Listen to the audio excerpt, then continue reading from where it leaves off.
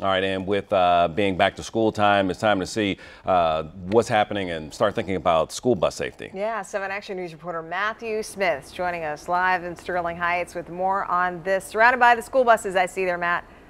Yeah, actually right next to the big old yellow school bus. We used to call them the bananas that went down the road when I was a kid. But here at Utica Community Schools, they have tons of them. Take a look down here.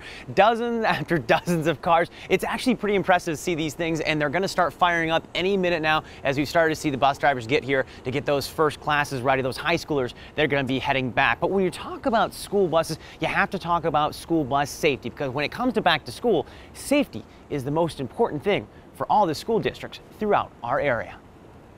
Just pay attention. Don't get distracted. Slow down. Inside the Warren Police Department, Lieutenant Cartland Larry tells me that this time of year, he's warning his officers to pay special attention to school zones and drivers in them. We will be enforcing any infractions that we see. We take this very serious. School time, we want to make sure the children are getting to and from school safely. A big part of that? School buses. For years, the debate has raged about why most buses don't have seatbelts.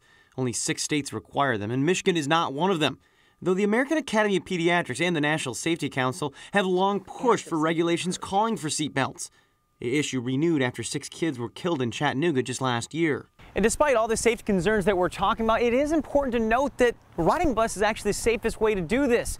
Even driving a personal car, it's more safe than that. Walking to school, it's more safe than that. In fact, Michigan State Police say that the safest thing for your child is to actually be on that school bus. In 2015, there were 915 school bus accidents across the state, and only one person died, that person in the other vehicle. For now, police will make sure drivers do obey the rules around the road, and specifically around school buses. You're required to stop within 20 feet of that school bus. Do not start back up until the school bus has started to move. Stay stopped.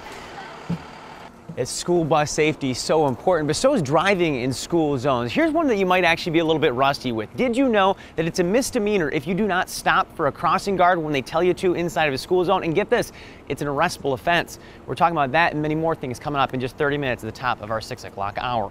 We're live in Sterling Heights this morning. Matthew Smith, 7 Action News. Yeah, thanks, Matthew.